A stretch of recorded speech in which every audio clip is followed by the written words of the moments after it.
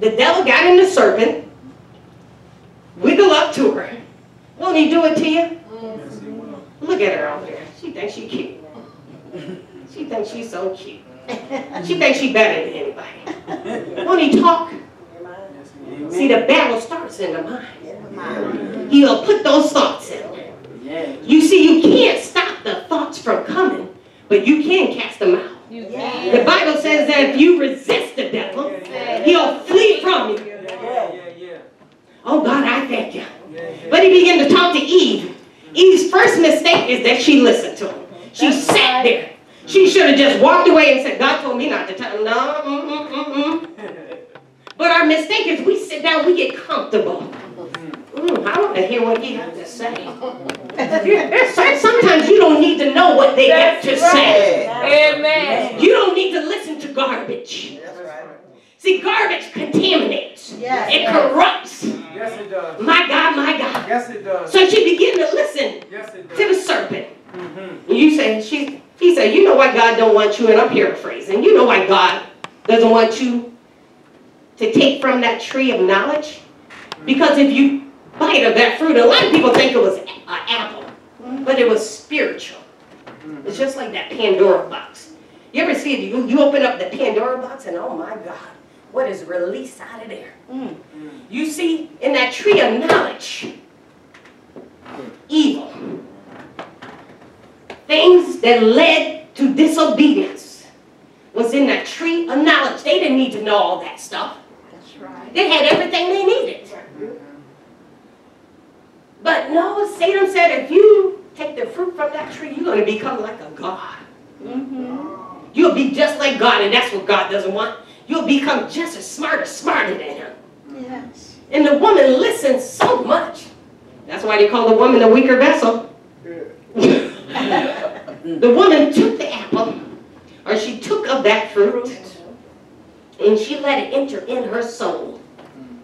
And then Adam came and said, oh my God, what have you done? Well, she said, the serpent told me, if I take of this fruit, that we'll become like God. Instead of the man correcting her. That's right. That's right. Amen.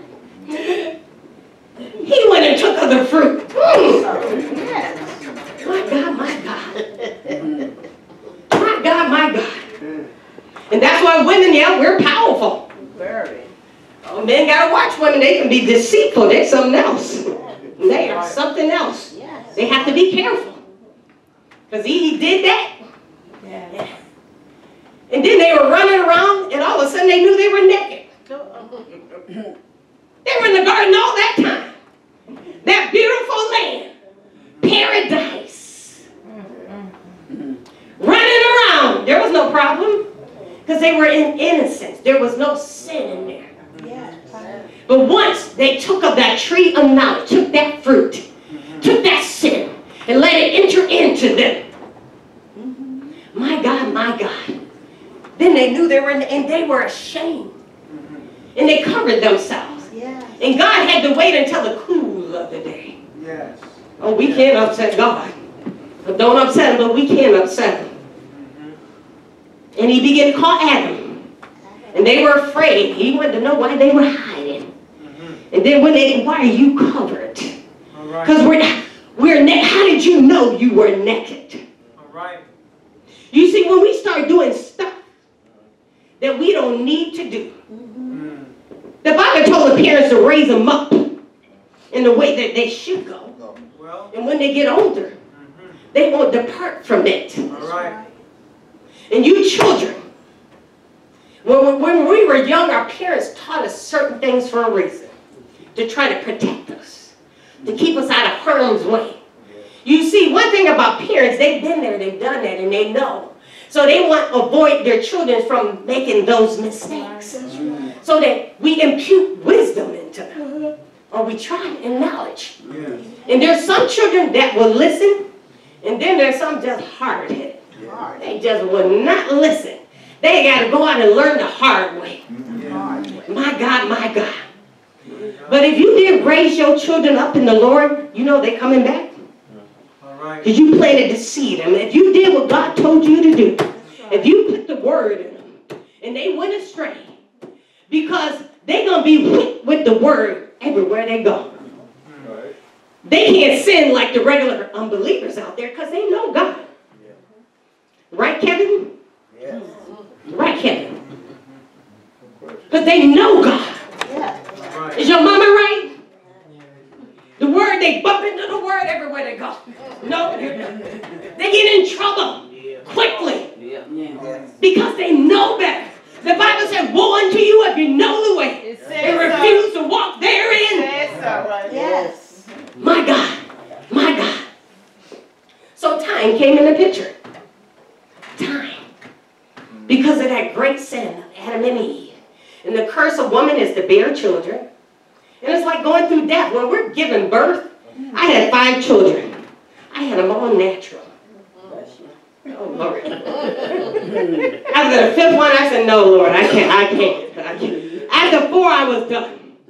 I said, okay, I've done my deed. Thank you, Jesus. I'm all set. And then that 5th one came. I'm like 5 years later. And my late aunt, the matriarch, she said there's 3 women pregnant in the church. You know those older women, they look in your eyes. Oh yeah, you pregnant. You pregnant. And she looked at me and said, I said, I'm like, no, I'm not. No, I'm good. My God. Then I found out, yeah. I'm like, oh, come on. But God always sent the last one for a reason. That's that football player you're talking about. God always sent the last one for a reason. Hallelujah. A blessing, a blessing. My God, my God. But God tells us to raise our kids for a reason, to put boundaries. You see, if we don't have boundaries, we'll do everything we're big and bad enough to do. You have to have discipline. Discipline. You got to set guidelines. If we did not have police, and if you go into Romans, the 13th chapter, the first verse, it said, let every soul be subject unto a higher power. The powers that be ordained by God. Believe it or not, from that Old Testament, government was set up to keep order.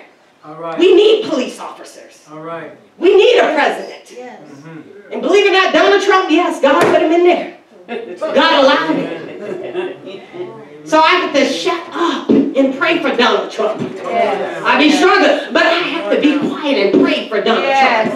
And God, teach him the right thing. Yes. Do right by your people. Yes. Hallelujah. Oh God, I can give them knowledge and understanding. Yes, Lord. Oh God, to do the right things, Yes, Lord. Lord. You see, Yes. we got to pray for the president. My Lord. We got to pray for government officials that they do the right thing. Because they were put there for good.